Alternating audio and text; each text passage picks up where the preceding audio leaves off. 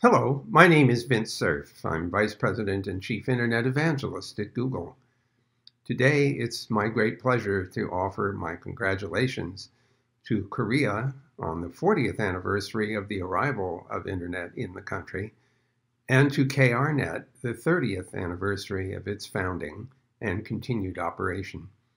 I can't think of anything more important than to recognize these milestones and to recognize one of the key players in this whole enterprise, Kil Nam Chon, who spent a good deal of his career introducing Internet into the country and then helping to grow its services, which you enjoy in considerable quantity today.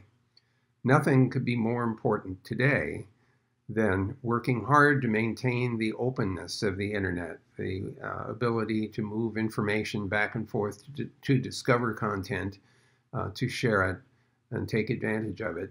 We're in a time when there is great concern over abuse of the Internet, and that has led to a considerable degree of concern at the national level in many countries that abuses of the Internet require that it somehow be splintered and separated and isolated on national boundaries.